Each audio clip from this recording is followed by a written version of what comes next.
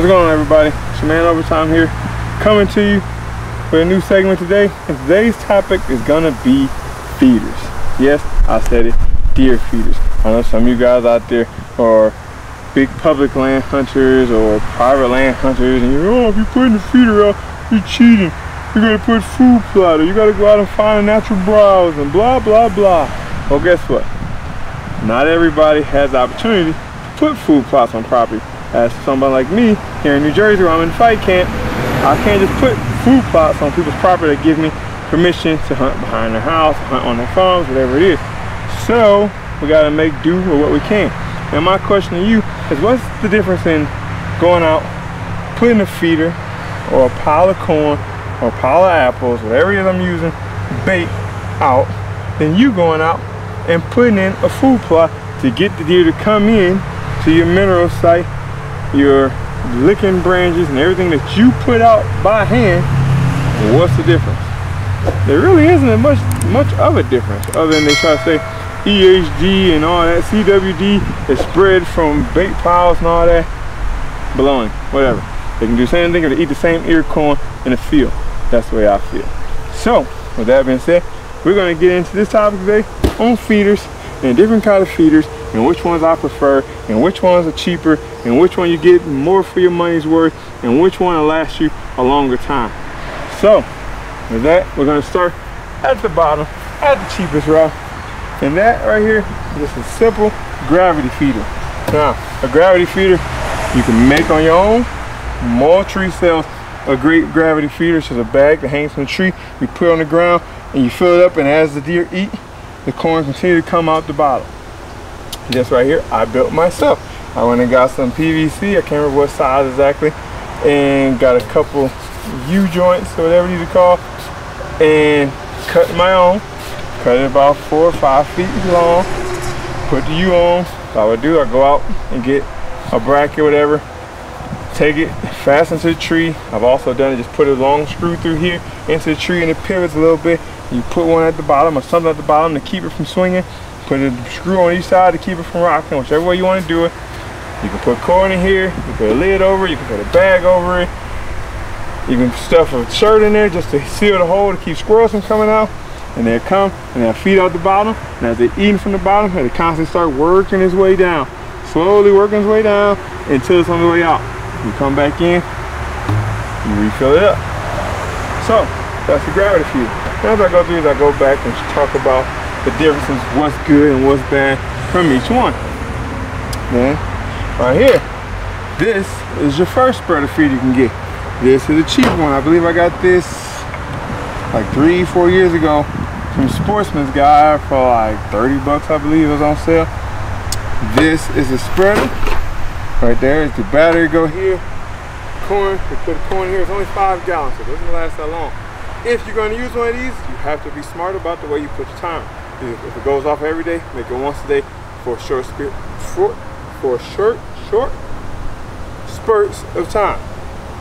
Or every other day, whatever it is. Or the days you plan on hunting, set it so you know when it goes off, the deer are gonna come. You got a battery. These all take a 6-volt rechargeable. It could be rechargeable or non-rechargeable battery. They cost like $8-9 bucks. You can get them from your bow shop. You can get them at Walmart, Sporting Goods, Sportsman's Guide, Cabela's. They all sell them. And yeah, just put the corn in here. It holds about 1 35-pound bag of corn. Let it go out. These usually run out. If you set it going twice a day or once a day, it lasts about a week, week and a half, depending on how long you set the timer. Again, this is a pretty cheap one.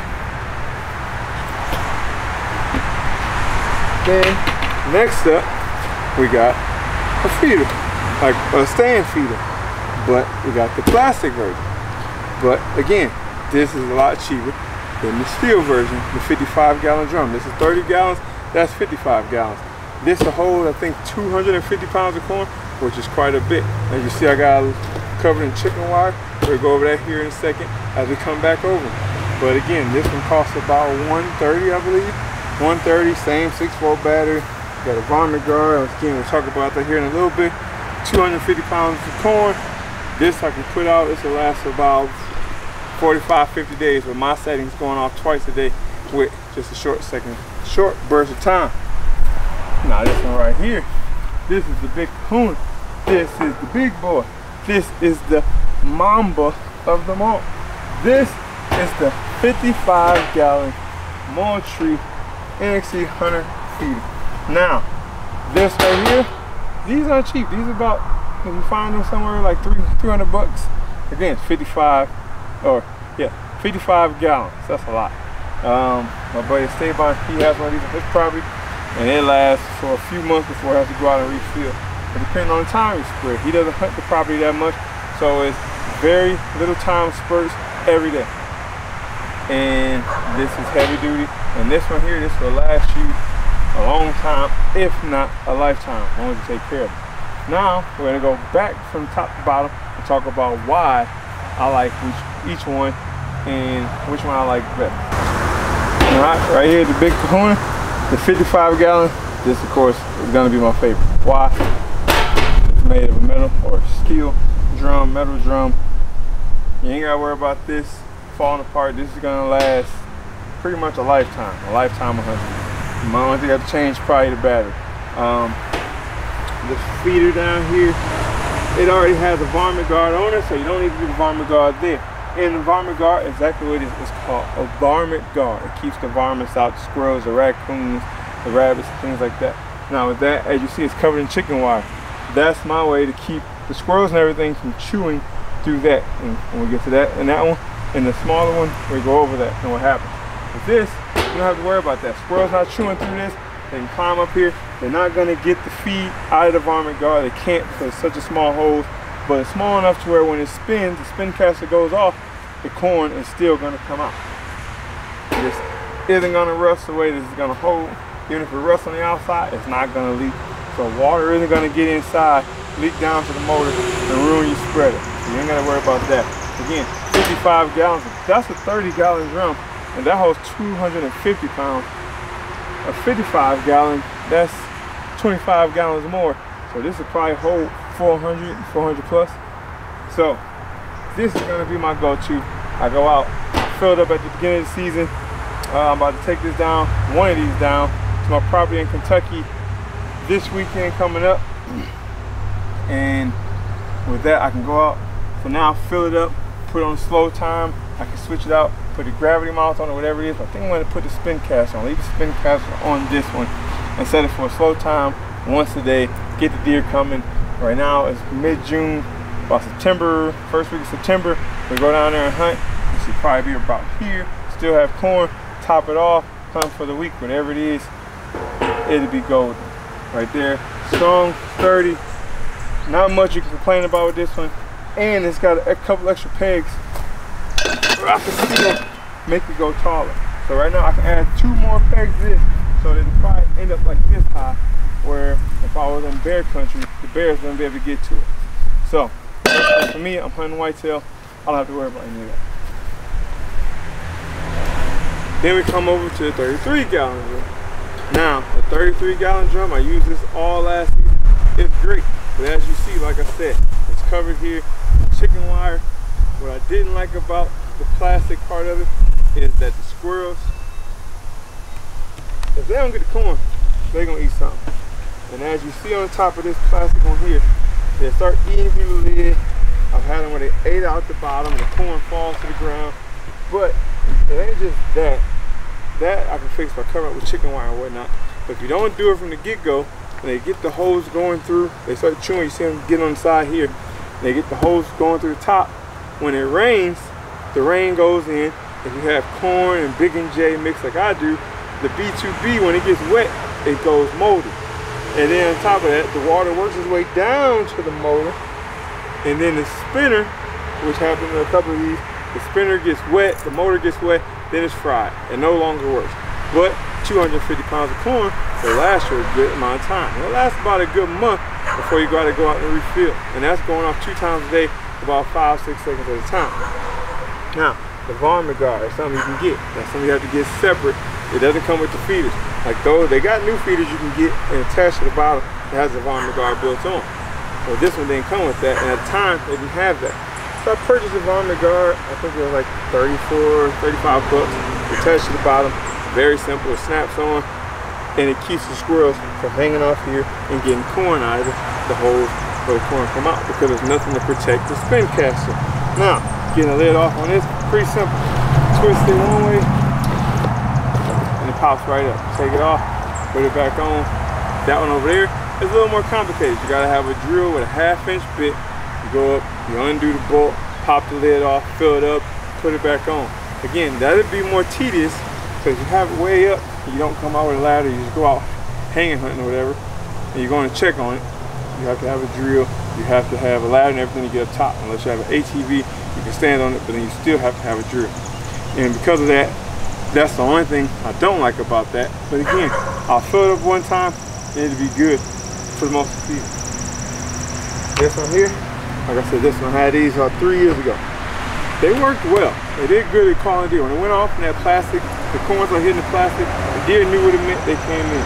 But like I said, look at the top here. See the chew marks all around it? The squirrels got to there pretty easy. And once they get to there, the rain gets in, I ruined a few motors this way. And on top of it, to hang it, you have to find a way to hang it from a tree. So when I would go out to a site to hang one of these, I would come out with like a joist. You build like a joist that will make like a 90-degree angle with a bar arm that's gonna hold it from falling, come off the tree, put it in with lag bolts, and then put a hook on the end so I can hook it where it was high enough to where when it spread, the deer couldn't just come up and eat out of the bottom. But again, these didn't last that long. Last about a week and a half, maybe 2 weeks max, if I slowed down the time.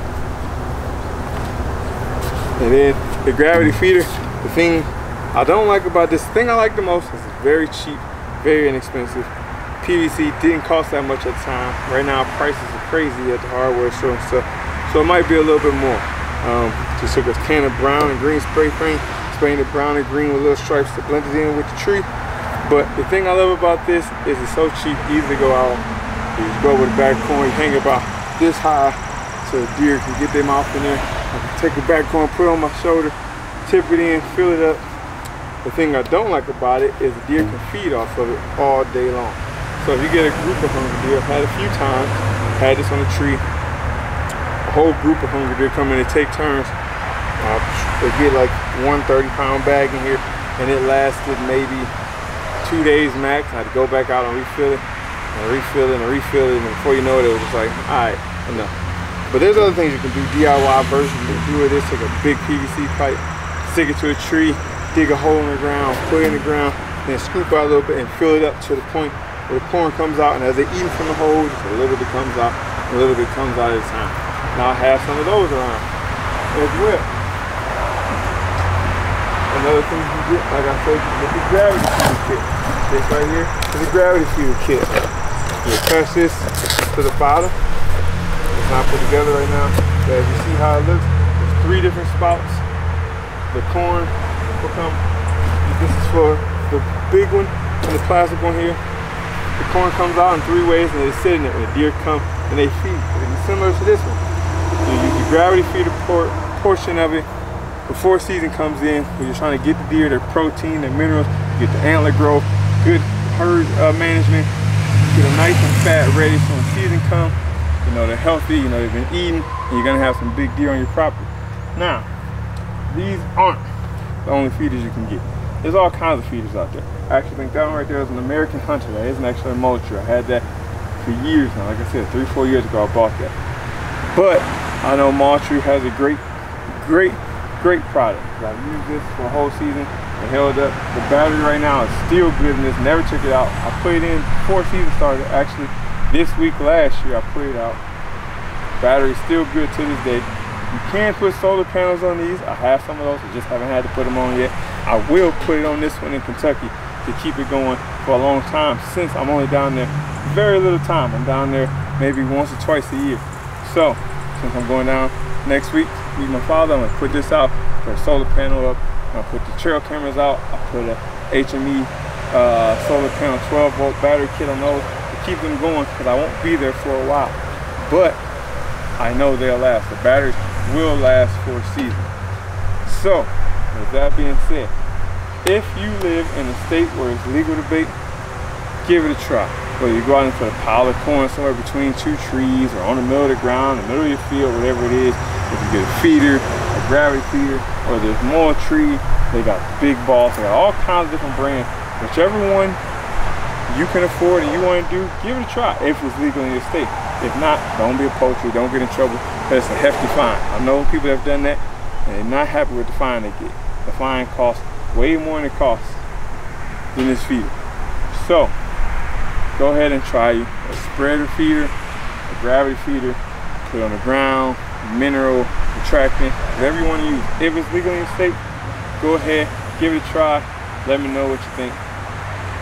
If you're seeing this episode, make sure you hit that subscribe button. If you found this helpful, leave me a thumbs up if you like it, thumbs down if you didn't. Leave me a comment, let me know what you think. If you have any tips or tricks, anything you do, if you have one of these and keep varmints out, go ahead, leave that in the comments. If it doesn't help me, it might help someone else. Other than that, as always, we're gonna sign out. Love, peace, Afro Grease, peace.